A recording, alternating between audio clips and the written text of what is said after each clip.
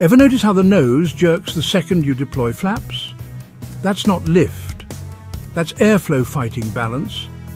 When flaps extend, they change the shape of the wing, but before lift even stabilizes, they shift airflow downward and move the center of pressure aft.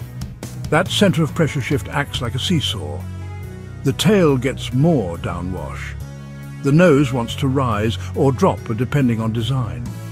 The aircraft hasn't even reached its new lift coefficient yet, but your pitch axis already fighting back.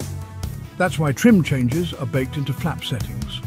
Modern aircraft use control laws or mechanical links to automatically trim out flap pitch effects. Older planes, you feel every inch of it. You have to correct immediately.